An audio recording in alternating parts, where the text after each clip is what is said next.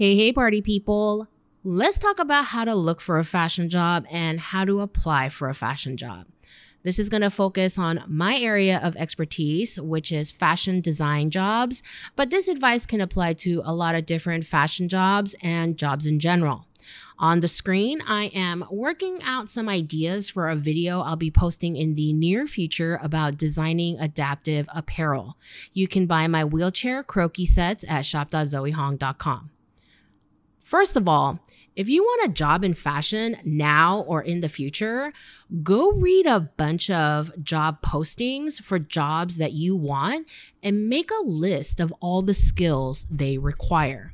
The point of looking at these job postings is to get an idea as to what the industry is looking for and what you need to work on to go for the jobs that you want. So go do it now. Actually, do it right after the end of this video. And make a list of the qualifications that you don't have that you need to work on. Some jobs will have niche skills, but you will often see the same things over and over again for design jobs and the same skills required for merchandising jobs over and over again in these listings. Okay, so make a list of those things, the commonly listed prerequisites you need to work on. Once you get to the point of applying for a job, you don't need to fulfill every single requirement in order to apply. Try for about 75-80%. If you fulfill every single requirement for a specific job, you're likely overqualified. Once you get to the point of applying for jobs, the number one rule, okay, if you take away nothing from this video, take this. The number one rule is to tailor every resume, every cover letter, all application materials specifically, especially for each job that you apply for. HR people can spot a generic, I don't care that much, copy and paste application. Everything about your job application should say, I want this job at your specific company because I love your specific company. And here are the reasons why I specifically will be an asset to your specific company. And not, I am, in general, good at stuff. Okay? So first, let's discuss where and how to find jobs to apply to. Number one, your network. If you know someone who works at a company you want to work at, work that connection. In general, if you're looking, put out feelers. Let your friends know you're looking. If you're smart, you start networking at school. Go watch my networking video, which I'll link in the description box below. Keep in touch with your classmates. And with social media, it's easier than ever to do that, to meet people and to keep in touch with people. And yes, I've gotten some fun gigs from my former classmates. Your network isn't solely your besties from kindergarten. Your network also includes people you met at conferences, someone you had a cool interaction with on social media, people like that. And don't forget your teachers. I got my first job out of school because one of my teachers set me up with an interview. Listen, don't get it twisted. They did not set me up with the job. They connected me with someone so I could get an interview. So don't expect jobs to be handed to you, but more like opportunities. Okay? Teachers often have connections in the industry. Teachers may still be working outside of teaching, and their colleagues will hit them up when they're looking to fill entry-level positions with recent graduates. Number two, go straight to the source. If you want to work at a specific brand, go to their website. Lots of fashion brands have a careers or jobs section on their website. Usually you have to scroll all the way to the bottom to the tiny links at the bottom of the page. Number three, job boards. There are a lot of job boards out there, but here's where I announce some super exciting news. Welcome to the threaded.space job board. Basically, my ultimate goal with Threaded is to create a website full of resources for you to help with your educations, to help you in your careers, to help you start and build your businesses. It's a fashion search engine plus fashion marketplace. Okay? I started Threaded by creating a job board. It's a job aggregator. It pulls fashion jobs from a bunch of other job boards all over the internet and puts it all in one place that you can sort and search.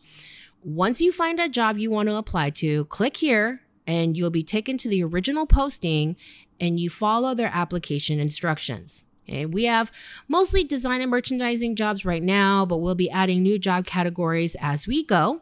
We'll also be adding a section for one-time gigs. And yes, we have a page where you can post a job yourself if you're looking for someone. Paid positions only. Now, there might be a bug here and there. Please be patient. This website is a baby fawn still learning to get up on its legs.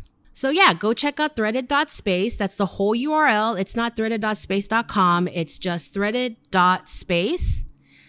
Check it out and let me know what you think. All right, ways to find jobs number 4, your school. Some schools have a job board online or a career services department with counselors to help students find internships or jobs, or both. My alma mater has a job board open to all former students. Ask around if your school offers these services. And when you're looking into what fashion schools you want to apply to, ask the schools what they do to help students find work. And here's part 2 of my exciting news. Threaded.space also has a fashion schools database to help you look for your dream school. You can filter by location, name, and major. Click on a listing, you'll find a screen grab of their website, some basic school info, and if they have contact info or social media publicly posted, we've pulled that and added them here. Okay. Please do keep in mind that we couldn't find every fashion school in the world, especially if they don't have a website in English. But this database does include hundreds of schools that offer all kinds of fashion programs, design, merchandising, marketing, journalism, styling, you name it. If you know of a school that's not here, then we have a submission form. Click here to submit a school. And disclaimer, schools switch up things all the time, even faster than can be updated on their website. So please always double check with the admissions office of that school. Number 5, LinkedIn. Okay, now here's part 3. Okay, I'm kidding. I don't have any exciting news about LinkedIn, but you should still use LinkedIn for your job hunt.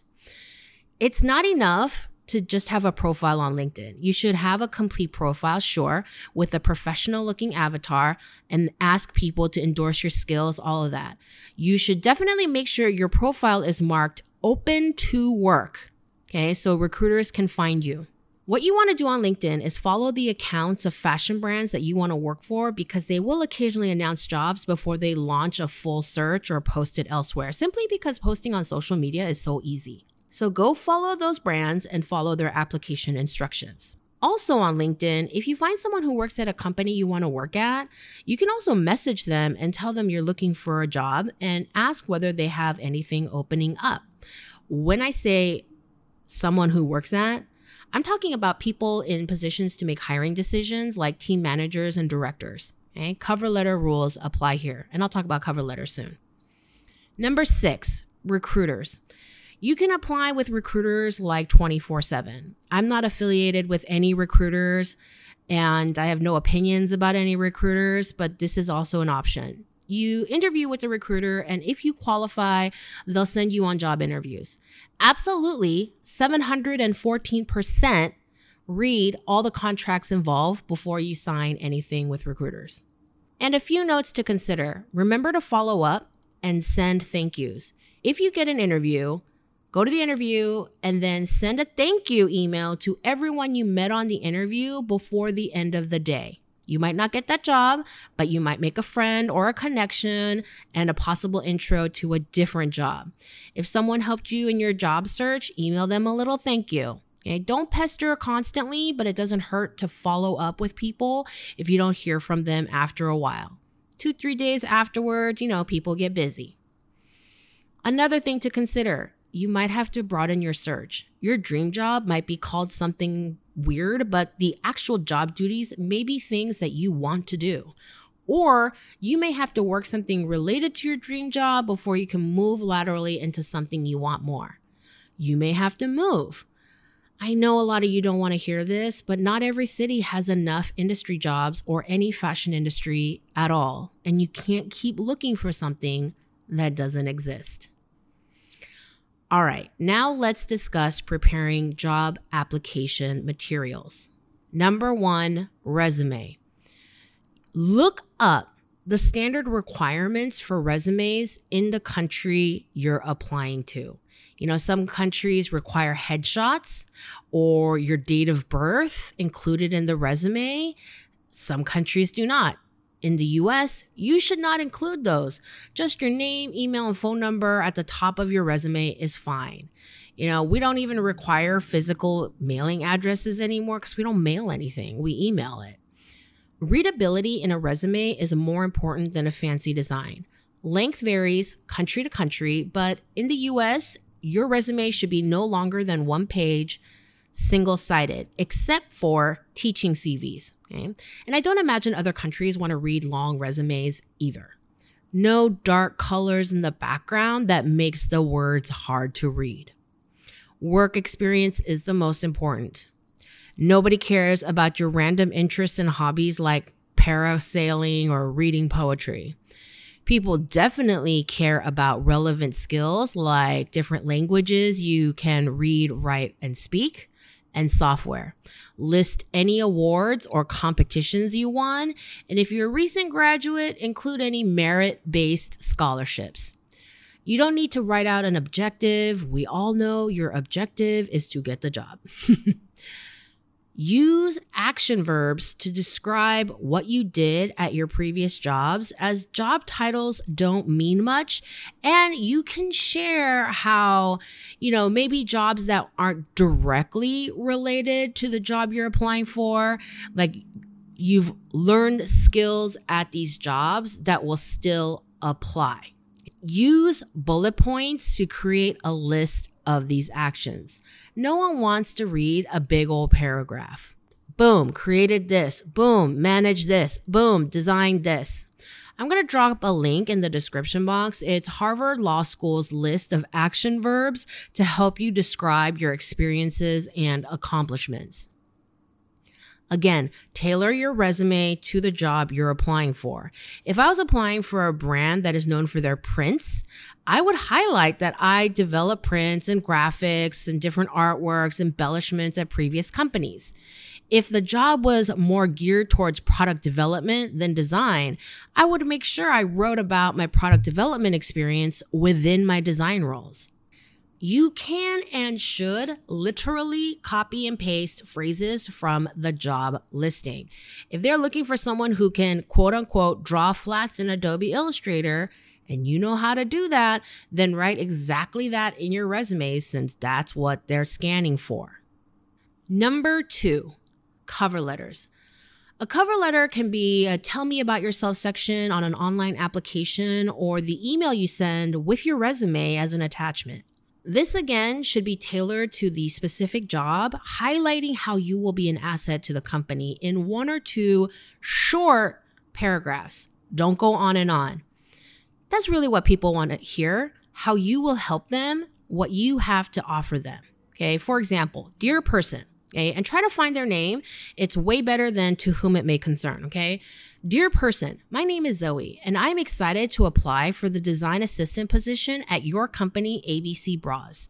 My years of working lingerie retail, having countless conversations with customers, and having fit so many people for bras, I have fine-tuned my lingerie design skills to strike the right balance between creativity and commercial needs.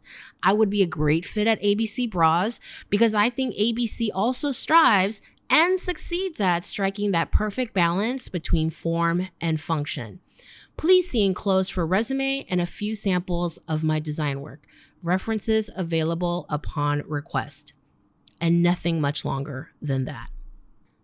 Number 3, your online portfolio. Yes, you need one. And if you're freaked out about people finding it and copying everything, you can password protect it. But honestly, I don't think it's that big of a deal. But make sure you include the password in your job application. What I'm about to say only applies to job portfolios, not portfolios to apply to a fashion school. For school portfolios, you need to follow the instructions given by the specific school that you want to apply to, because all fashion schools have different portfolio requirements. Check the description box below for a link to my fashion school playlist.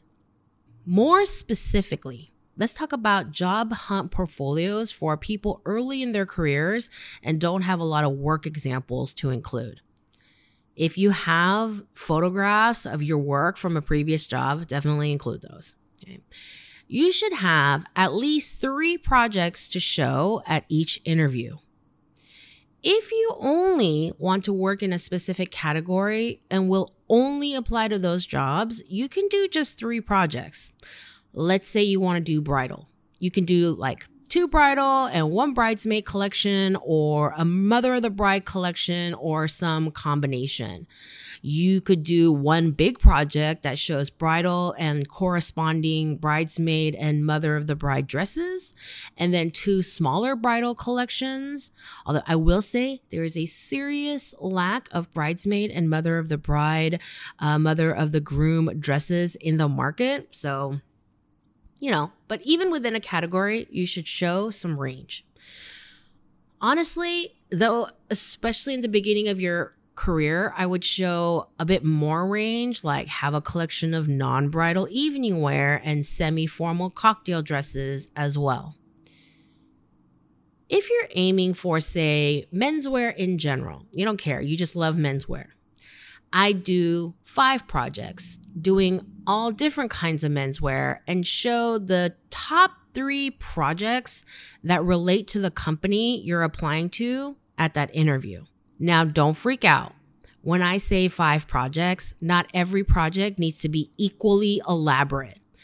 I would do like 1 big project with complete outfits for a fall collection with suits and shirts and coats and jackets, etc. And then a smaller but still complete project in another direction, like men's athleisure, complete outfits with hoodies and shorts, etc. And then I would focus on smaller projects that focus on categories you like to design best. For me, I would include a denim project, mainly jeans, and 1 or 2 jackets. I would include swatches of washes that I played with to show off my denim knowledge. And then since I love designing outerwear, I'd do a small project focusing on some vegan leather jackets and all the beautiful small design details that really make a great men's jacket. Draw some amazing flats in Illustrator and have some detailed close-ups. For example, like a chest pocket with zips and snaps and double needle top stitching and all that good stuff. Talk about sustainable material options. And then a small group of button-down shirts in which I design all the prints and show off my print design ability. So like 1 big, 1 medium, and 3 small projects. And then again, depending on who I'm interviewing with, I would shuffle and show just the 3 projects that I think would apply the best. So what's in a big project and what's in a small project? Let's go over the components of a portfolio project. Big projects obviously have all the parts: mood board, color story, fabric board with swatches cut out neatly and labeled correctly, figure illustrations with all the outfits done by hand or digitally, front and back flats of each garment done in Adobe Illustrator. I really like it when I can see the flats and the figure together, so you can have like a full lineup page and then put a single outfit on a page with the corresponding flats, swatches, and then like maybe a detailed close-up sketch of a little part. Include a tech pack for a complicated garment if you are also open to tech design jobs. You can include a completed sewn garment, but it's not necessary unless you're looking for pattern making jobs. If you do, use clean front and back photos that show off the construction and fit. You can show in-process photos, but only if you include the final piece. If you include a tech pack and photos of a finished garment, they should belong all to the same garment. Some people love to see design process. I would not put that in your online portfolio, but I would take a croquis book to the interview just in case. A croquis book is a sketchbook that catalogs all your design process, your collaging, your sketchbook development, your messy sketches and notes, photos of your muslin drapes, all your process, and all the sketches of designs that didn't make it to the final lineup. Okay, put it all together in a book separate from your portfolio. And that's for your big projects. For small projects, you could have one page that has, a couple inspo images, your colors, your swatches, and then one board with your illustrations, if you're good at illustrations, or you could do a set of colored flats. If you're doing 5 pairs of jeans for a mini project, I just do illustrations of legs. And then another board with beautiful black and white front and back flats with detailed close-ups as necessary. And then, of course, if something like that, definitely include fabric swatches and flats. Actually, fabric swatches and flats are the most important parts of any design project, so make sure you include those with every project. Go check out my Building a Portfolio playlist for more detailed videos on portfolios, and I'll drop the link in the description box below. Number 4, portfolio sneak peeks. When you email about a job, your main email should be your cover letter, and you should attach a Word doc or PDF resume and 1 or 2 PDFs that are sneak peeks to your portfolio. Do not send your entire portfolio unless they ask for it expressly as an attachment. Do not send huge files to clog up their email storage. I hate this so much. Don't reduce the file size so much that the image quality is compromised either. Put together a page or two of your best work that applies to the specific job you're applying towards. Okay? Using my menswear example from before, if you're applying for a tech design job at an athleisure company, put together some colored athleisure flats and some detail sheets that will go into a tech pack to show that you understand construction. If you're applying for a men's outerwear design position, take one of your menswear projects, put together a page with your best pieces with a note that says that they can see the rest at the link provided. Number 5, social media. If you have a personal Instagram full of pics of you and your friends getting drunk by the lake, that's great. Don't share that with your work stuff. If you have an Instagram that's a mix, either don't share it or separate them out. My advice would be a link to a work-only Instagram account on your portfolio or not at all. Facebook and Twitter are kind of whatever. If you have a professional YouTube channel or TikTok, link that.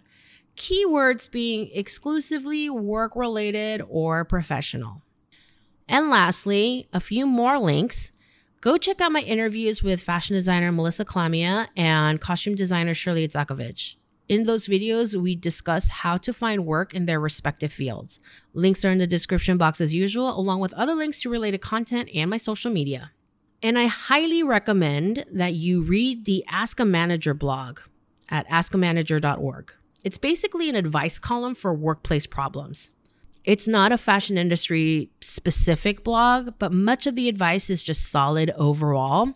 I follow the account on Twitter so I can find out when she posts new stuff. And honestly, it's just really good to, get a handle on what is acceptable in an office, in a workplace, and what is not. Like reading about other people's behavior, what they did to resolve problems, like all of this can help you in your own professional life. And that's it for today's video. Please share this video with your fellow job hunters and subscribe if you haven't already. Please check out threaded.space and let me know what you think. I will be doing a how to design adaptive apparel video in the future, so be on the lookout for that. Give this video a thumbs up if you learned something new today. It really does help my channel out, and I'll see you in the next video.